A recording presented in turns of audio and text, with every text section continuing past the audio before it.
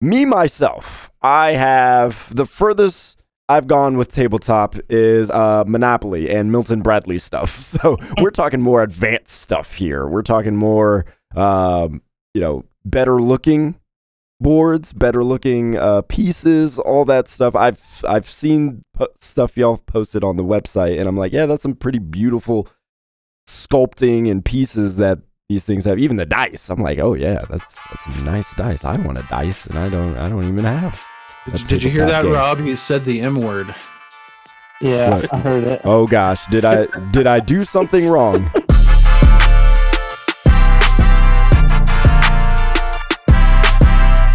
Welcome to the Gaming Trend Podcast, the official podcast of GamingTrend.com. My name is Anthony Shelton, and I am joined by Mike Dunn.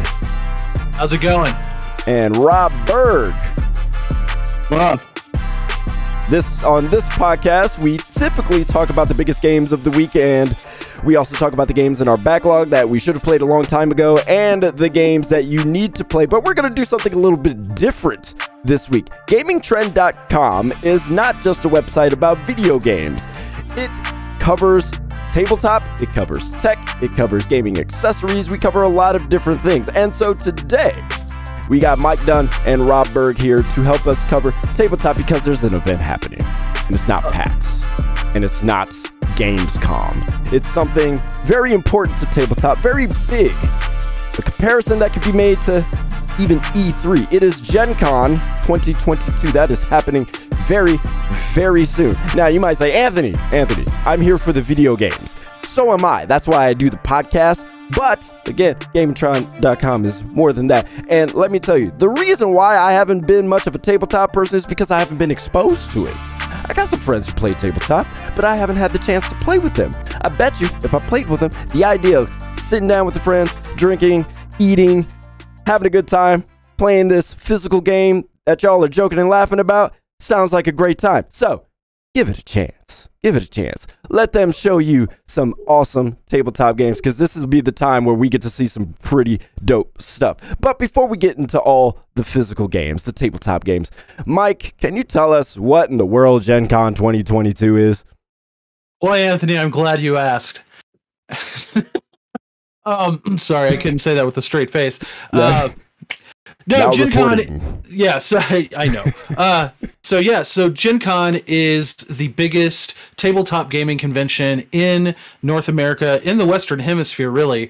The only one that's bigger is Spiel in Essen in Germany, and that one's bonkers big. But we're just talking about GenCon. This is the 55th year of GenCon.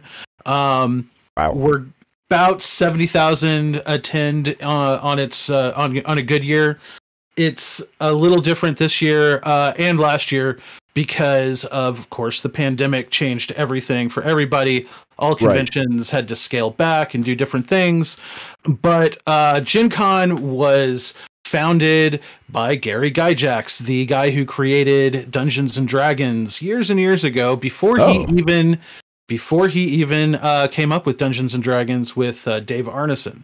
So it's been going for a while. It is deeply rooted into tabletop in the US, and there's a reason why they call it the best 4 days in gaming. Every major player in the tabletop space in the United States, in the Western Hemisphere, overseas, like we have people come in from all over the world showing off new games, new gaming gear, and just everything from board games, dice games, role-playing games, you name it. It is just a blast. Probably one of the most enjoyable times I've had doing this all these years. Nice. Yeah, that sounds really cool. So, all right. First of all, I didn't know that the creator of Dungeons & Dragons created the convention. That is actually pretty wild, and that it's been going for 50 plus years. That's pretty established at this point. Yeah. I mean, E3 can't say that, can they? No, especially after these last few years. But yeah, actually, there's a very I do compare it to E3 quite a bit, just in terms of scale and how important it is in the sphere But it is very different in that it is very consumer focused. People can go and buy games that aren't even going to be out on the shelves for a few months. Oh, that's sweet. People can buy Kickstarter editions, demo games that aren't going to be out for a long time. They can demo games with game designers themselves. They have like whole areas where you can go and try out games that independent designers and developers are making. They also have like a huge auction where you can bid on used games and like old school stuff from like back in the day. I myself have gotten like a few really old games in previous years from the auction, and there's tons of events. Like, you know, there's gaming going basically on 24/7. It's wild. Yeah, I'm not going to harp on the 4 days. Yeah, 4 days. I'm not going to harp on this GenCon E3 comparison too much, but with E3 going through its own change, with ReedPop taking over and things like that, I feel like with some of the consumeristic focus that GenCon seems to have, with being able to sell, buy stuff that's not even out yet, different things like that, I feel like if E3 took advantage of some of those ideas, maybe not necessarily bringing all the consumer stuff into the show, because I personally don't want all the consumerism inside the show, but that's me personally. If they can make it work, great. But that sounds like a really cool idea. Like you can go there, you see new stuff, you can even get stuff you can't get hands on. That sounds like something consumers would want, like I've bought this exclusive thing. You ain't got this. Like I remember going to Japan and playing Tekken 7 before it was out in the West, right? Right. And I felt special. It was like I played this before everybody else in the arcade in Japan. So that's a really cool feeling. Go ahead, Rob. I was just saying that's awesome, man. Going to Japan to play Tekken. That's oh yeah, no, it's fantastic. All right, so I would say it's probably the best comparison would be that it's kind of a mixture of what E3 has been in the past in terms of hype and who's there on the publisher side of things and the developer side of things, but with sort of that like community of like a PAX convention, right? Yeah. So it's like those two things kind of mashed together. And I love PAX, I love E3, but GenCon is special, very special. It sounds special. So what kind of stuff are we going to expect from you two for Gaming Trend? What kind of coverage are we going to get? So we are actually very lucky this year in that usually they only give us 2 press badges for the entire show. And this year we've got 4 people going, so we have twice the manpower on our away team. And go. I'm thrilled. We're gonna have more content posted more often. Like right now, I have about coming up on 30 meetings scheduled over 4 days that the 4 of us are going to have to attend. We're going to be filming. We're going to be taking notes. We're going to be demoing games. So expect a ton of previews, a ton of interviews. And unlike in past years where we just basically were nonstop meetings and like getting hands-on, and we'd have to take all of this raw content and hammer it back at home. Yeah. We're gonna make a really, really strong effort to get more content posted, probably primarily on the YouTube channel, just because I'm going to be able to push out a lot of video content pretty quickly, I think. And then we'll just be pushing GenCon content, previews, interviews, demos, hands-on impressions, that sort of thing, going forward, probably for several weeks after the show's over. But we're really going to try to get a bunch of content up during the show in a timely fashion, and I think I'm excited about that. I'm excited to know what the best of stuff is. Just a nice chunk article, video, whatever. It's just like, this is what Anthony should play. You ain't never played tabletop before. This is what you should be paying attention to. Are we going to get something like that? We are. Now, this is something right. we started something, I guess, about 8 or 9 years ago. We started handing out awards at E3. And last year, the first year GenCon was back. It was kind of a scaled down version of GenCon, but I wanted to do something special. So I came up with these awesome physical awards. These are the actual awards that we handed out last year. And and basically we don't do any categories, we don't like do any preconceived anything. It's just if we see something like on the spot that we just think is awesome, then we're going to hand them an award and we're going to write about it and do a best of article. Last year that was everything from like the best box art to the most exciting like Kickstarter that was going on during the time, because a lot of board games get kickstarted, and it was a success, like all the way around. Like publishers and designers loved it, we loved it, and it was super fun. So we're going to do that again this year, and I actually have the new awards that we're going to be handing out right here. So this is the new. We've got 4 different designs. Trend in the dice, yeah. Like the shine looks good. The colors are nice blend on them. Some solar action. Okay, I like this. Note we've got our 20 years logo here, because yes, Gaming Trend is celebrating its 20th anniversary this year. If you didn't know that already. So yeah, we're super excited about that. I've actually had a few publishers, when they've set up meetings with us this year, ask us, "Hey, are you doing that best of Gen Con thing again this year?" And it's like, yes. As they used to say on the A team, I love it when a plan comes together. So yeah, that's what we're doing. Expect that.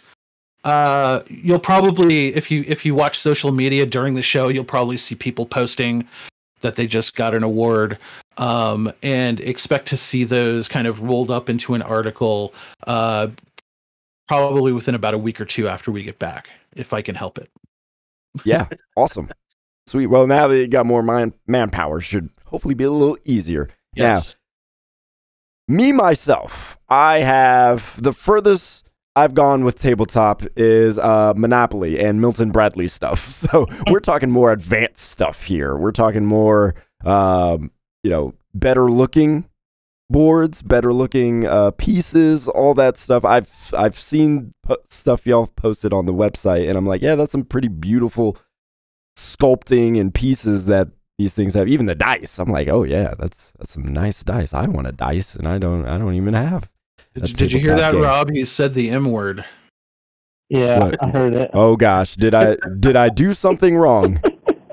So Monopoly is well, like think of what is the video game that like when someone says they play video games and then they say what video game they played and you're just like, oh okay. Yeah, Madden. Well, let me the other M. Yes.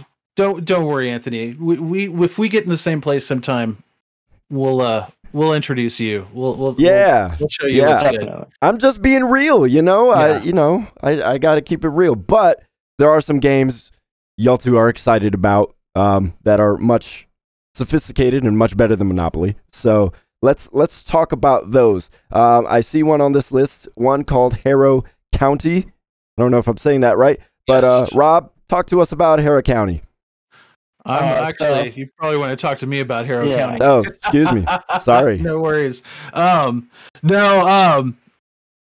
County. All right, so let me back up. Harrow County is a game that isn't coming out until next year. But the designer, Jay Cormier, who also designed one of my favorite games from last year, Mind Management. He runs a publishing company, an independent publishing company called Off the Pages. It's Off the Pages, right, Rob? I believe so. Yeah. And what he does is he focuses on comic books, like independent comic books, and using independent comics as a theme for board games. And Mind Management was such a good job of adapting the comic book Mind Management into a hidden movement board game that that he's been on my radar ever since. And Rob and I actually got to talk to him and demo this game, Harrow County, in a very early form at Gamma Expo in March. Gamma Expo is it's a retailer focused convention, but it's much smaller than GenCon or PAX or even E3. And it's a great little game, and it has this cool little conceit of having a sort of a dice tower built into the lid of the box. And what you do is you put these little cubes in the top, and some of them come out of the little hollow of the tree that's on the cover of the box. And some of them don't, but it's basically a mechanic in the game, and it ties in perfectly with the comic, which, unlike last time when I got to play the game, I have read the comic. It's a brilliant comic. I can't recommend it highly enough. It's a fantastic it's about like witches and it starts off kind of being about witches and like the spirits that they conjure to help them, and then it completely like turns on its ear and becomes something completely original and new by the end of the series. And I can't wait to look at a more completed version of this game. And I've talked to Jay, and he's going to give us a hands-on demo and show us all of the new components that he's gotten from the factory. So super excited about that one. So you said you've played it before, right? Yes, I played it at Gamma. It's more or less a 1-versus-1 game with the there's a possibility to add a third player as like a different faction, but you're basically choosing factions. You've got some area control, and you're depending on which faction you are, it's very asymmetrical. So depending on which faction you are, you have a different goal to win the game. So like the family of is one of the factions, and they're like a family of like witches, and they want to destroy Harrow County. And then you have Emmy, who's the main character of the comic, and her band of haints, which are the spirits that she's conjured, who are trying to protect Harrow County. So that's more or less how it is. And now that I hadn't read the comic when I played it the first time, and it was like I was literally going into it completely green, and really enjoyed playing the game. So that's great. Now I can't wait to see it now that I know what the theme's about. And I think that's the thing I like about Jay so much, is that he has now introduced me to 2 amazing comic series. And I'm probably just going to straight up ask him what he's reading when I see him at the show, because I'm always looking for good reading material. Now, I don't want to tutorialize this too much, because I don't, I want to respect the tabletop fans, but how do you play a game you've already played in the form of tabletop? Like, are you playing a new version with new rules? Is it now just looks better? Because, in video games, you could play an early version of something and it completely changes in the beta. How does that work with tabletop real quick? Honestly, it happens in much the same way. Okay. And but usually initially you're dealing with like placeholder components or like placeholder art. And in a tabletop game, for a lot of games, especially a lot of modern games, theme is a huge part of it. Theme is like, a Star Wars game has a theme of Star Wars, that sort of thing. So it's you have to like be able to kind of abstract a little bit if you're playing it earlier on, an earlier prototype, because maybe some of the things that really kind of immerse you in the theme aren't in place yet. Like, got it. You know, cool minis, or like the special dice tower. He didn't have that ready. He just had a mock-up of it. And he's like, this is what it's going to look like. And I was like, that's cool. He has it now. So, okay. So yeah, it's typically by the time we see a game, and this isn't always true, but it's mostly true. The rules are about hashed out 90%. Okay. And usually it's just like, you know, balance tweaks, that sort of thing. You know, it's like I guess the best way to compare it for you would be, it's like, it's not quite the gold master, but it's getting pretty close. Yeah. For like a video game, right? It's like when games go into PTRs, which are public test realms, like you get those little bit of finishing details before it's fully ready to come out and actually realized. That makes sense. That's how I'd compare it. No, yeah, that makes sense. Which is still better than most Steam early access games. This is very true. All right, Rob. Had to get that burn in. All right, Rob, tell us about a tabletop game you can tell us about. So there's so much that just is continually coming down the pipe, coming out. Sometimes developers just drop bombs on you. You're like, oh man, I had no idea this guy was even working on something new. Right. They just came out with something. Yeah. So like, for me, one of the big ones, and I know it's a big one for Mike and a couple other guys as well. It's called Skymines. One of the bigger game designer names out there is this guy Alexander Pfister. He designed some great games, man. He's got games such as like Great Western Trail.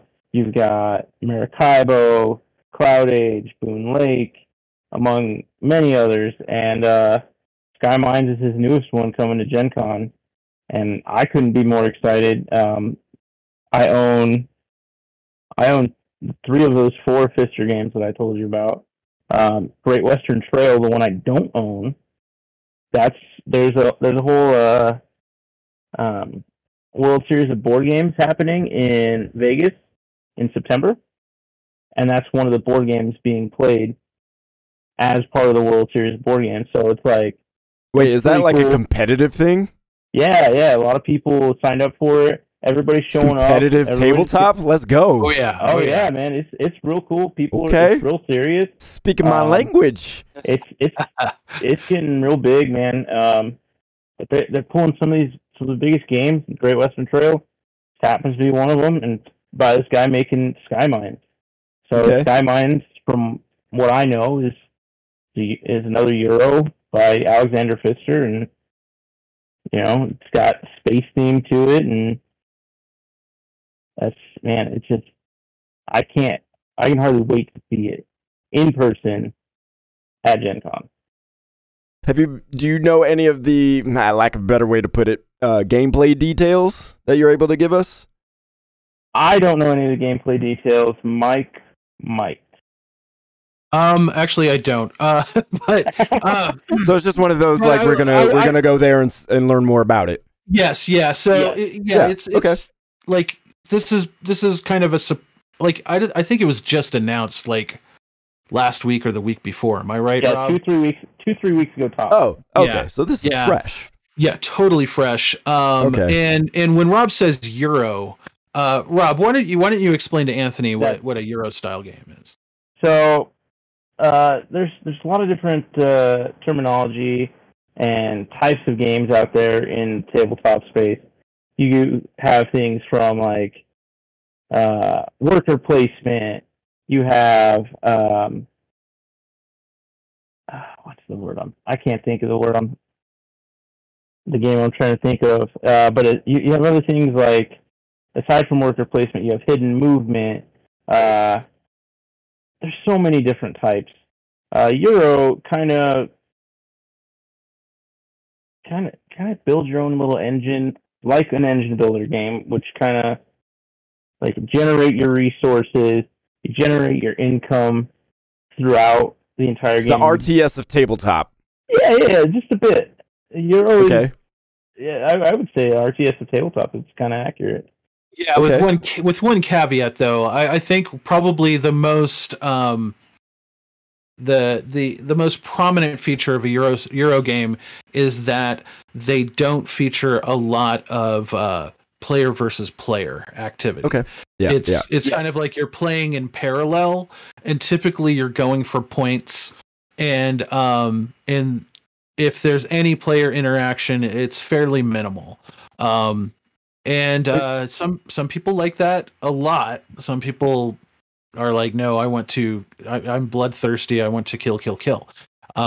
Which is totally understandable. There's many games out there to satisfy that. Yes. Definitely not. Rob, actually, I believe, Rob, you're a big Euro guy, aren't you? I love it. Yes. I love Euros, engine builders, worker placement.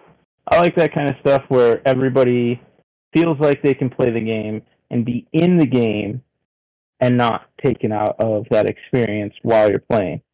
Like, I want people in my personal life, I want people to sit and enjoy a game and play and be like, oh man, this theme's cool. Oh, this experience is cool. I'm having so much fun. I'm making new friends. I'm having this great time. What I don't want, and this is why I don't like the other, like, area control, we're going to 1v1 PvP kind of thing type games, is because a tabletop game takes anywhere usually from 30 minutes to 3-4 hours sometimes. And in those longer experiences, if you're taking out at hour 1 and it's a 4-hour game, you're kind of wasting your time the rest of those hours. And I don't want people to be sour on that time. I want people to just enjoy everything they're experiencing. Yeah, if that were me, that'd be the time where I'm just going to take all the chips and I'm just going to eat everything and drink everything. Like, yeah. Yeah, y'all going to have to suffer in some way. Exactly. Now, I'm not. That was a bad joke. I was going to make a hero as in the sandwich joke, but I'm not going to go there. Gosh, no. But Euro does sound like a type of game I would want to play. Also, one that you're continually in, and it sounds almost cooperative. I like that kind of stuff. It's more like kind of like a best in show. Like, everybody has access to all of the same avenues of gameplay, of choices, of how you're getting your money, your resources, cards, how you're moving around maps, everything like that. Everybody has access to it. It's up to everybody how they play their game. And so at the end of the game is when everybody's like, oh, hey, here's what I scored because I did all this. And maybe you did something different than me, and so you scored a little differently. But you still scored an amount of points that's competitive with me. So it's competitive, but everybody's still kind of playing their own strategies, their own games with a little less. In simple terms, it's everybody's fishing, and everybody's doing their own thing, and then who's got the biggest fish? Exactly. Pretty much, yeah. Yeah, so to kind of loop it back around to Skymines, Pfister is probably one of the hottest names in Euro-style games right now. Pretty much every one of his games has been a big hit. Not only here in the US, but very much so in Europe. And this is what we do know about Skymines right now is in regards to the theme, is that you are mining the moon for precious commodities and investing in promising companies who are sponsoring this. So there's a lot of you're basically playing as an investor, and it looks like there's going to be some worker placement in terms of, like, people who are mining, and then some other mechanics involved around what kind of corporations you're dealing with and what kind of bonuses and special actions you can get when you ally yourselves with these corporations. Nice. Yeah, so it looks cool. It looks cool. I'm definitely Nice. looking forward to it. Awesome. All right. Somebody talk to me about Return to Dark Tower Covenant. It's a long name. All right, I got this one.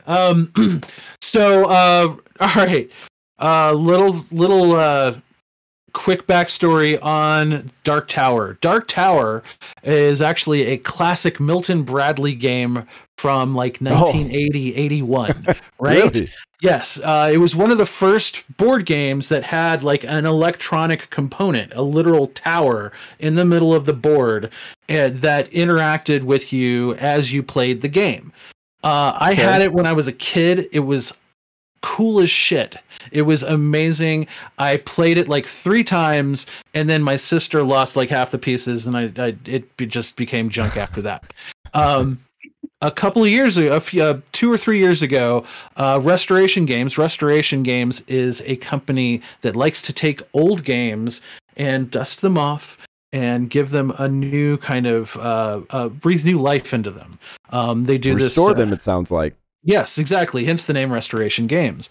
One of their biggest hits is the Unmatched series, which is actually based off of an old Star Wars Jedi Duels board game from the early 90s. And they basically took that concept and said, what if we made this like Bigfoot versus Sinbad? Or,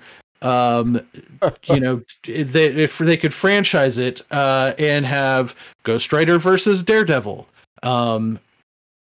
Dr. Sattler from Jurassic Park versus the T-Rex. Yes, These are all characters that you can play in that game, and it's a great like 1v1 2v2 kind of skirmish game. But Return to Dark Tower is their version of Dark Tower. They couldn't get like the full rights for the old game, so they just basically made their own new game that is kind of like the spiritual successor. And nice. To be completely 100% frank, it's more of a game, and it's a better game than the original. The original game was admittedly kind of a gimmick. They did a really good thing. They got Rob Davio, who is one of the owners of Restoration Games, but also one of the hottest American game designers out there. He's designed a lot of stuff for Command Games, as well as I believe he worked on some of the Pandemic. He did Pandemic Legacy, I believe. Is that right? Yeah, I think he did Pandemic Legacy. I'd have to double check, but I believe so. He's worked on a lot of stuff. He co-owns Restoration Games, and he co-designed that game. The other designer on that game was Isaac Childress, who designed a game called Gloomhaven. Gloomhaven basically took the original idea of Dungeons and Dragons from back in the 70s of it being just a dungeon crawler and turned it into a board game, huge sprawling board game that kind of acts as a legacy game, because as you go through it, it changes. So these two guys came together a few years ago and created Return to Dark Tower. And the Kickstarter was hugely successful. They had a couple of expansions, one of them being miniatures for all of the monsters instead of the cardboard tokens, which I can't remember the name. I think it's Dark Alliance or something. No, it's the Dark Horde, something like that. And then it also had a first expansion. Oh, that was called the Alliance. And that added like 2 new characters and a new component type, et cetera, et cetera. All of that has been hugely successful, and they've decided to come out with a new, also not only do a second printing of the core game, because lots of people didn't get it the first time around, and it's not the kind of game that you would find in game stores very easily. Because it's very expensive.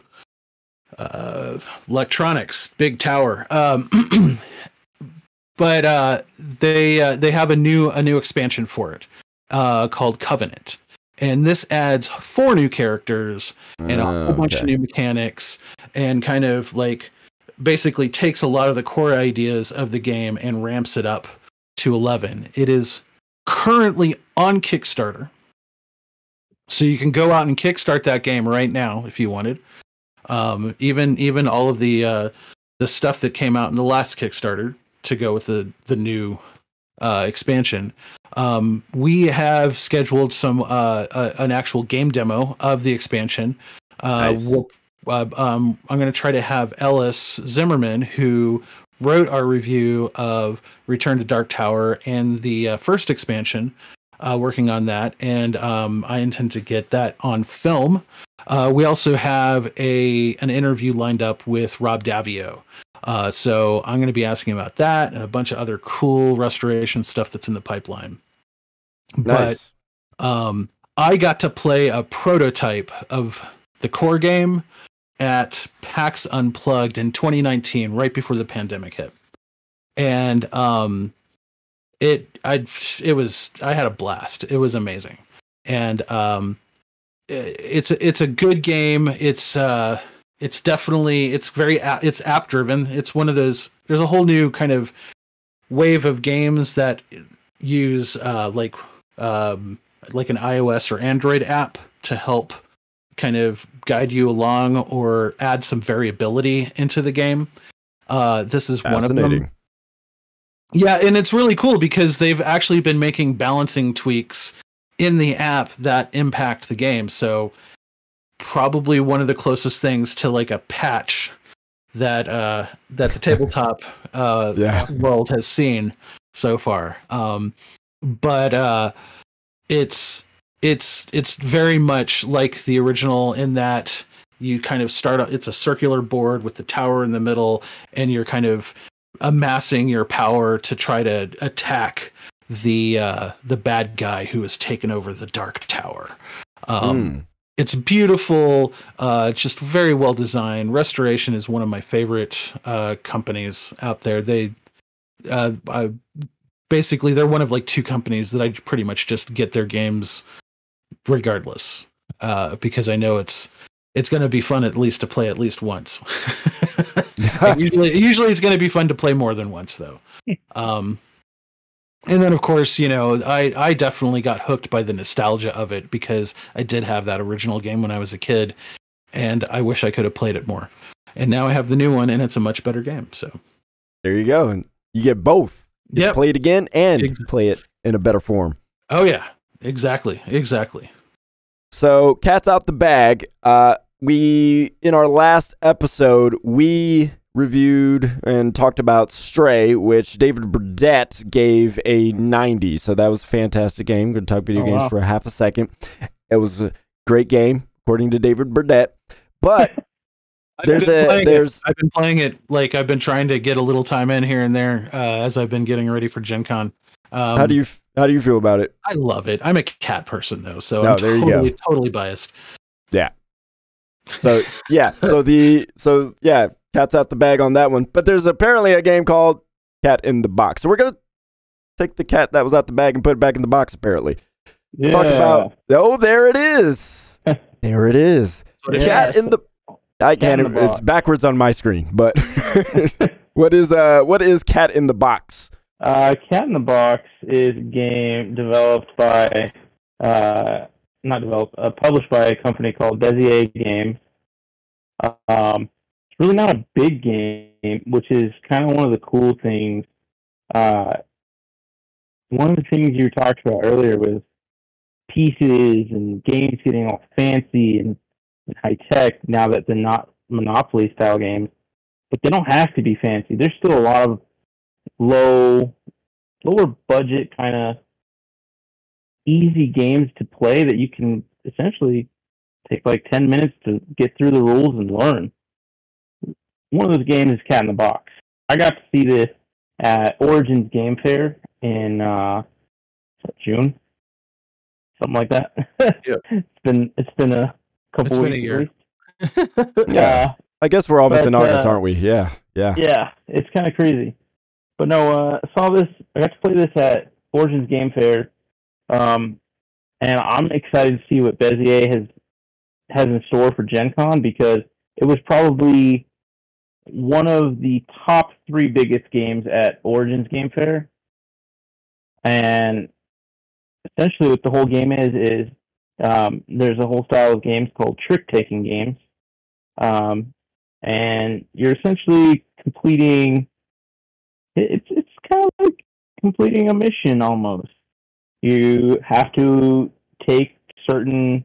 Everybody plays a card, and then whoever plays the X or Y card of this set wins that trick and takes the cards that everybody played in that round. Sounds like spades. Yeah, spades is a trick-taking game. Yep. 100% trick-taking game. But Yep. Other games have taken that and kind of put their own spin on it. One of them is Cat in the Box. So everybody has cards that they can play, but everybody can only play every number in a suit once in the whole game. Once you've done that, you can't play it anymore. Oh. Yeah, so it gets a little harder, a little thinkier, a little trickier.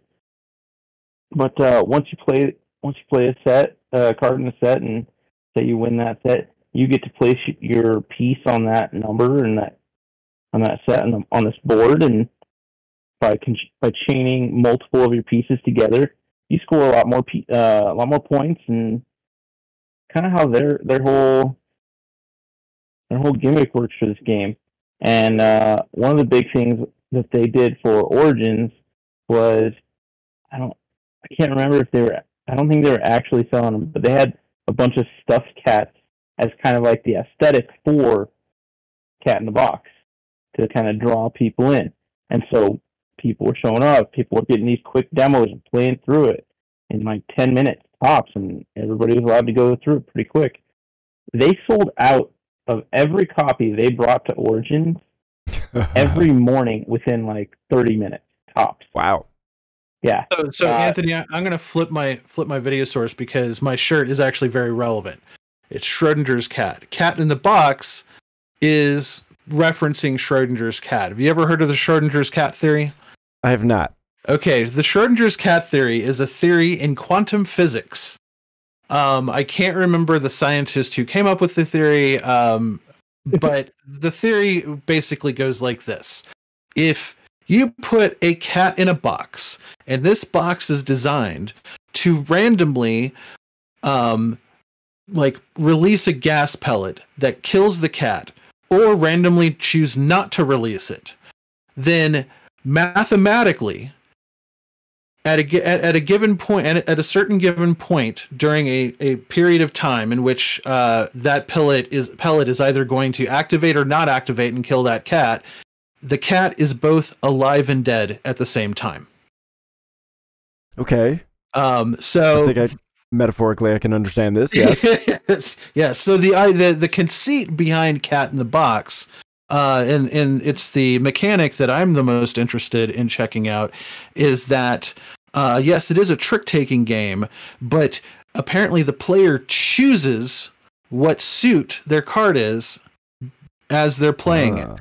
So it's not like the cards have a specific suit. You actually choose the suit. So I think that's how it kind of ties into it can be like two different states at the same time, kind of thing. So, but I'm a huge nerd when it comes to the Schrodinger's cat theory. I think it's one of the most interesting scientific conundrums that I've heard in my lifetime. And I've read some quite humorous books on the matter, but I'm really curious to see this game because it looks like a good, fun, like kind of lighthearted game. Easy to pick up, easy to get to the table. And it looks like it's pretty easy to teach too, which is a big deal sometimes. I have one question though. Yeah. Oh, go ahead, Rob. No, go ahead. Go ahead.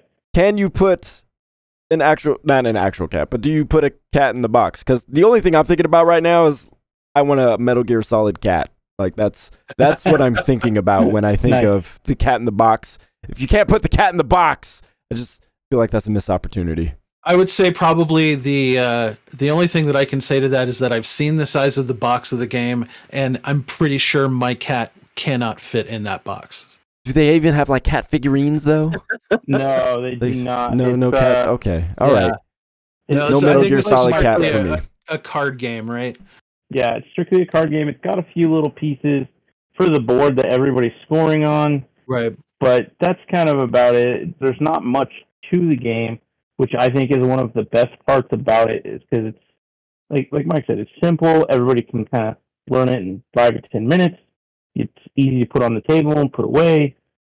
Just stuff like that is kind of, they're good gateway games, so getting people into the hobby, and they're also good games just for good fun. It sounds like a gateway game. This so far is the one that I'm most interested in.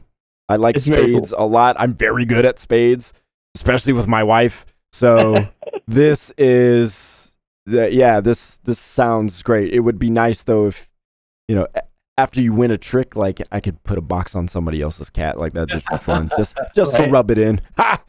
Put your cat in the box. Anthony, I'll tell you what, Anthony. We'll try to get you a copy while we're there. How about that? Sure, that'd be fantastic.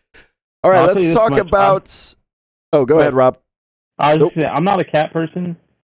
Never have been. Neither am I. I'm allergic to cats. The cat initially I don't need to necessarily go check that out. He's like other people, dog in a box. Yeah, other people that are here with me can go check it out. Not my jam. I went and played it. A friend of mine was working the booth there, and I'm super excited about this game. I'm upset I didn't try harder to get a copy at Origin. I really want to walk away with a copy for myself at least at GenCon. I can only imagine it's going to sell out so quick. So is it, just to be clear for everybody listening also, is this a complete finish game, or is there going to be an update of some sort?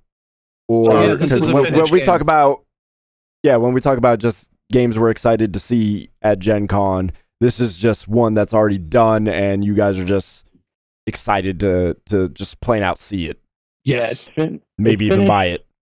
It doesn't actually come out, I think, till the fall. Yeah, it doesn't hit retail until the fall, but there we go. Okay.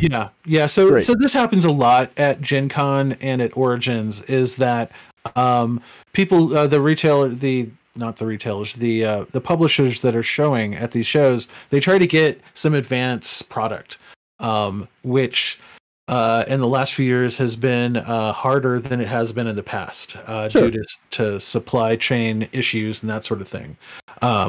Like last year at Gen Con, it was all stuff that came out like the year before because everything was stuck on a boat in the middle of the ocean, right? So, but this is definitely done, and I'm pretty sure I'm almost positive that they're going to have copies of this on sale. Quite a bit of what we're going to be looking at during the whole show is going to be stuff that is going to be coming out in the coming months, or in some cases are like currently a Target exclusive, but will hit other retail stores in the fall, sort of thing. That's. And that's the thing. It's like when he's talking about how it's sold out at Origins, like some games just like you don't always know what they're going to be, but like as soon as the exhibit hall doors open and the rushing of the nerds happens,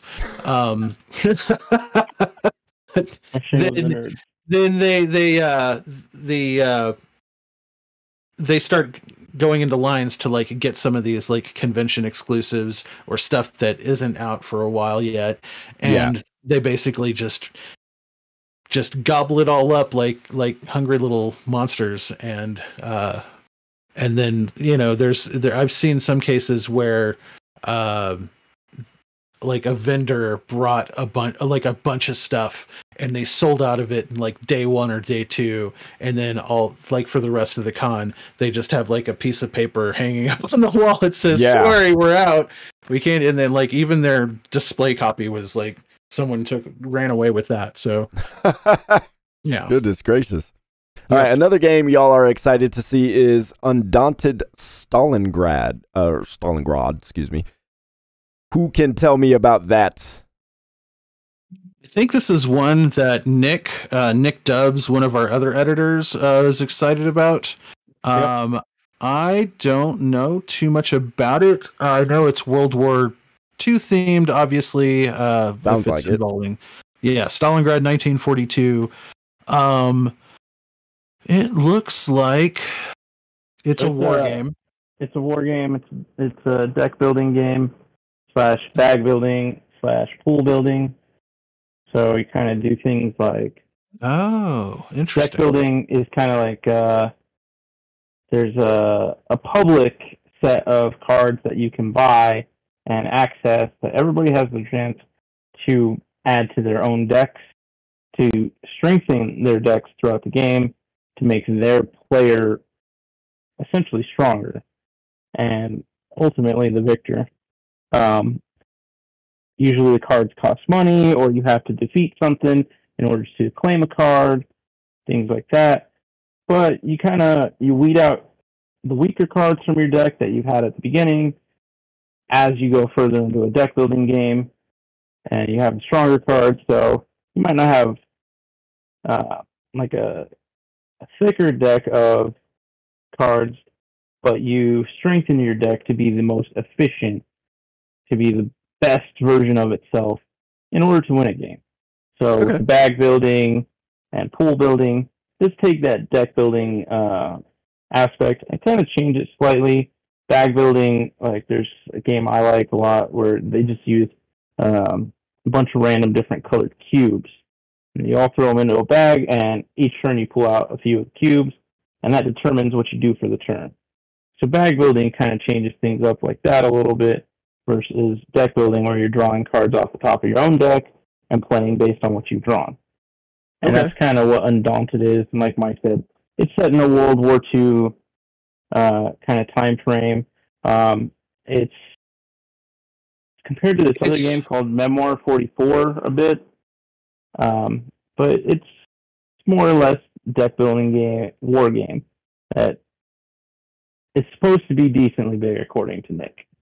Yeah, I'm looking at some of the information on it right now, and it looks like the board is tile based. So there could be some either variability to it, or like you change the arrangement of the tiles according to a scenario kind of situation. I'm not sure because there's really not that much information out about it, other than the fact that it re-implements an older game called Undaunted Normandy. Not older, it came out back in 2019.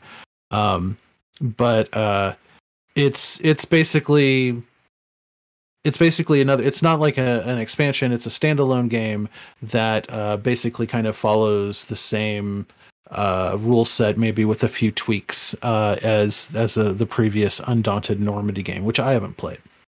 Okay. Sounds good. But yeah, if Nick were here, he'd probably like. Oh, he could tell you all about it. Yeah, he could tell you all about it. He was trying to talk to me earlier about it, and I was like, I know nothing. Rob's eyes were glazing over. Yeah, I'm like, I don't know this game. We'll see more about that. It's a pseudo legacy. Okay, that's interesting. That's probably something that they added new. That's part of your implementation. So. And we'll see more about that on gamingtrend.com then. So look forward to that if that sounds interesting to you. Another game y'all are excited to see is Catherine, which the only Catherine I know of is the video game Catherine. So is this related to that? It is not. Okay. Is the video game Catherine about the Catherine the Great, the Tsarina of Russia?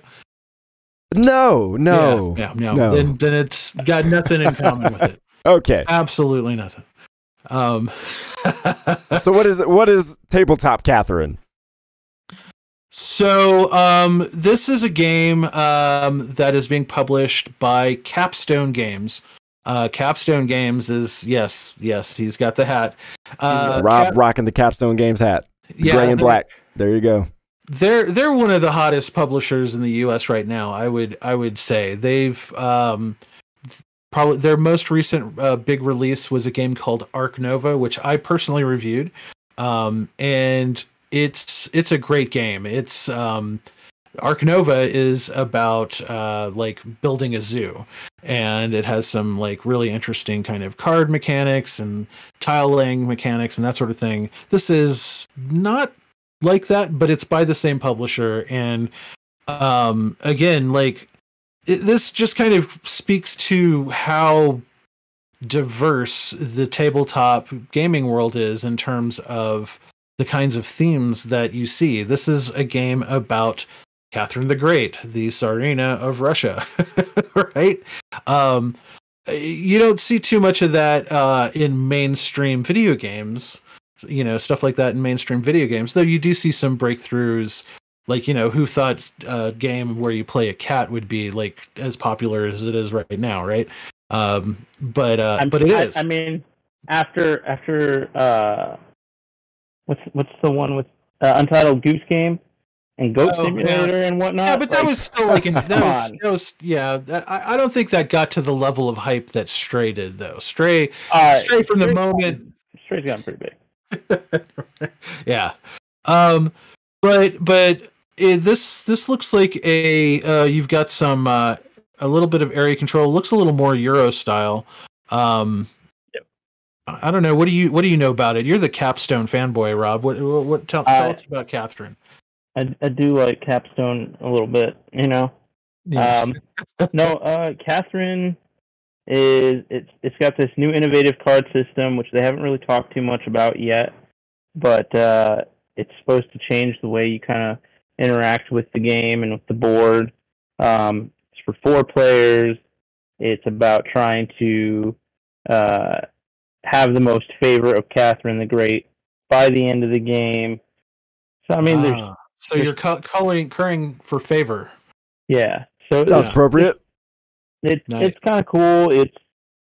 I'm hoping we get to see more of it at GenCon for sure.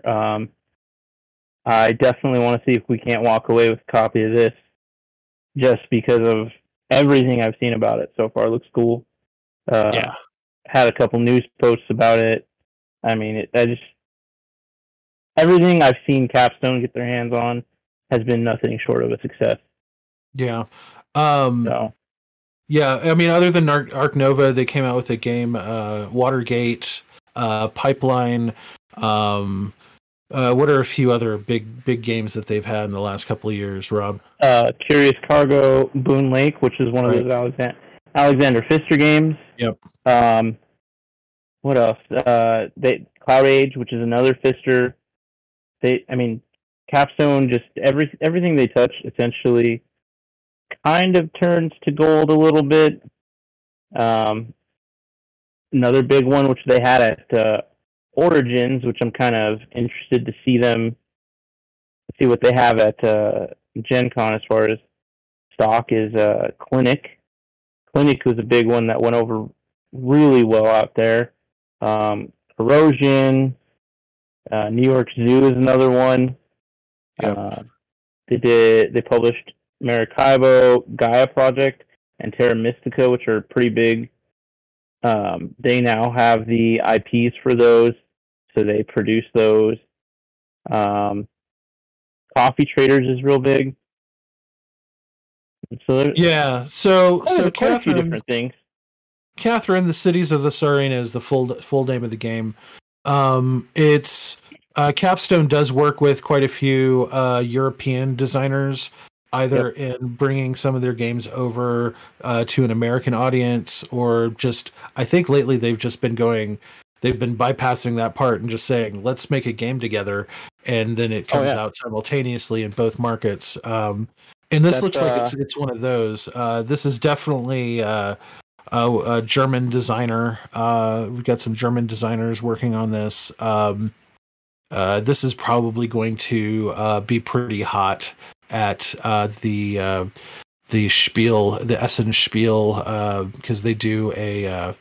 I think it was too late for this year, because I think they announced their big award winners just a week or two ago, but I don't think this one made the cut because it isn't out yet. But I wouldn't be surprised to see this on some lists next year, just based on Capstone's history. They really are just like hitting home run after home run right now, and for that reason alone, I'm interested in it. Just not no. I mean, I think it's a cool theme. Don't get me wrong, but Capstone, it's something I want to take a look at for sure. Can somebody tell me what this note means? Point salad with card color matching similar to Golem's books. Oh, what is that? Okay, so point salad. Point salad is yes. The comment he's talking about was geared towards Catherine. Yes, and what kind of game it is. Okay, yes. Yeah, point salad with color matching. Yeah. No, that is not something any of you've mentioned, so I was like, what does that mean? Rob, how would you describe point salad? Like, I mean, that's pretty much when, like, during the whole game, you're trying, like, the whole point of the game is to have the most points at the end. And what you do is you typically gather points along the way, and then you have like a bunch of in-game, like some cards or something that you got at the beginning of the game that give you big point bonuses depending on how you played. Like if you do a bunch of this, you'll get like 20 more points, that sort of thing. So that's point salad. Yeah. So those are fun because you do have some like some kind of neck and neck like horse race action during the body of the game, but then the end of the game, like everything could just be completely overturned, and someone could sneak up from behind and you wouldn't even realize it, and it's like what, you know. But Golem's books, that's Rob, that's the game that Dan brought to the table a few weeks ago, right? I believe it's one and the same, yes. Yeah, so I haven't played that yet. I'm not really sure. I haven't played Golem either. Yeah. Okay. Another one, it's not on our list, but I kind of want to bring up and talk about, which I'm sure Michael agrees is going to be pretty big. They're just really showing it and demoing it at GenCon. They just announced it in like the last couple of weeks. They're not really going to have a lot or any copies really at GenCon to sell or anything. But it's going to be big going into the next year, and it's Clank Catacombs. Oh, yes. That's going to be real big. Clank is one of those deck builder type games that I told you about that kind of you have this whole dungeon, everybody's trying to go down into the dungeon, and they're trying to get in there and trying to get treasures and get out of the dungeon before they get killed. In the original Clank, it's by a dragon. In Clank in Space, there is, I don't know do you remember what's trying to kill you in Clank in Space, Mike? The sun. I actually haven't played any of the Clank games, and I know I'm. What am I doing? How can I even be lead tabletop editor if I haven't done that? Right. I'll say this: Clank, the original Clank, is very much kind of like a gateway deck building game. Yes, I do know that. Into the hobby, it's very easy to get into and play and actually learn the hobby. But once you kind of are in the hobby, the original Clank kind of runs its course pretty quick. That's where kind of games like Clank in Space, they have Clank Legacy, and then now Clank Catacombs. Now I think the Clank Legacy. I think Clank Legacy was Acquisitions Incorporated themed. So yes. You know, ties in with the Penny Arcade guys know all about this stuff. They have an Acquisitions Incorporated version of Clank out there, which is kind of cool. And I'm looking at our schedule. I believe we actually have a full-on demo of Clank Catacombs, the newest game, that we're going to be taking a look at playing. Let's see. Oh yes, Direwolf. Yes, we do. Yes. Yeah, I was like, that's Direwolf. Yep. So Direwolf is actually a very interesting company. They not only make tabletop games, they make digital versions of tabletop games. And we've actually reviewed quite a few of them here at Gaming Trend over the years. And we've got We've got one that we're going to be posting a review of here in the coming week or so. So cool stuff. Excellent. If you're ever interested in trying out some of these wackier looking board games, you should check out some of the apps for the digital versions. Yeah. That is pretty nice. I do remember, I don't remember the game I saw, but I remember seeing on the Epic Game Store there is a digital board game. I think that was either free or that they're selling on the store, and I was like, oh, this is becoming a thing now. I didn't realize tabletop games were now going digital. So, I mean, for me as a person who is like diehard video games, like best entertainment medium ever to me, like that is another gateway where I might start getting into, tabletop games. So seeing more digital versions of that, I'm like, oh, okay, if I can play it digitally, I wonder what it feels like physically. Like, I am one of those people. I think one of the biggest pushes... Oh, I'm sorry, go ahead, Mike. But did you know that video games originally were informed by tabletop games? Oh, absolutely. Like those old school RTS games, those were board games first. Absolutely, yeah. I do recognize that. I'm not that ignorant about the influence of tabletop. I wasn't trying to put some shade on you or anything. No. Not a lot of people. My kids didn't even know that. They were like, really? Yes. That's why the nerdiest of nerds were the ones that were playing the first video games. Yeah, because we were already pushing plastic on the table, right? Yeah. So. All right. Do you guys have any other games you want to talk about? I don't think anything? So. No. There's so many that. Yeah, it's ridiculous. Like I said, we've got almost 30 meetings set up at this point. Yeah. And there's so many amazing games, and the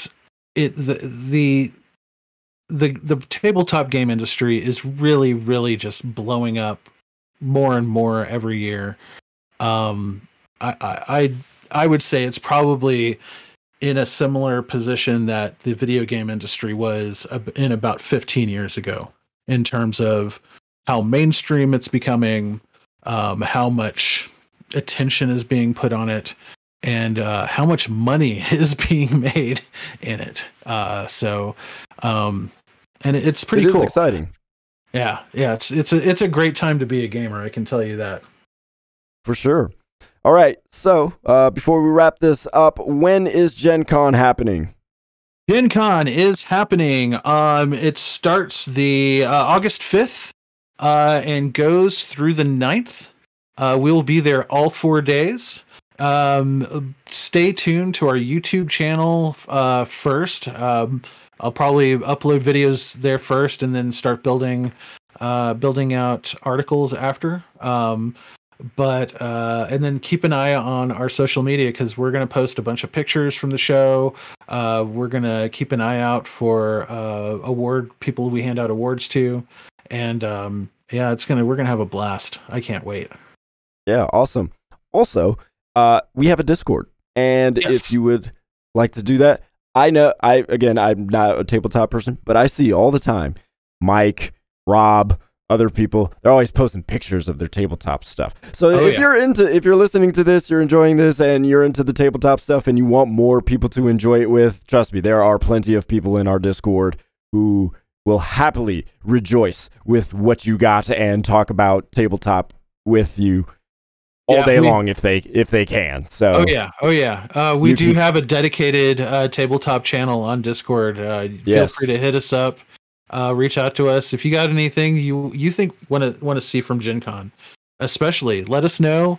Hit our Discord. Hit us on Twitter. Social Gaming media. Trend on Twitter. Yep. The Discord link will be in the description for YouTube, and also linked in whatever podcast app you use. So that is our coverage for GenCon. The preview before it all goes down, August 5th to, you said August 11th, was that? 9th. 5th through the 9th. Okay. The best 4 days of gaming. Best 4 days. I made it 6. It was so good. So I don't know if I can handle that, man. August 5th to August 9th will be the dates for GenCon. You can expect all the coverage from Gaming Trend, covering as much as possible. Appreciate you listening. Appreciate you watching. Of course, this is YouTube. Like, subscribe, do all that stuff. Yeah, if you don't like it, that's fine. That's fine. You can hit the dislike. That's okay. We want the engagement. Hit us up in the comments as well. Either way, my name is Anthony. That is Mike Dunn. That is Rob Berg. We'll talk to you later.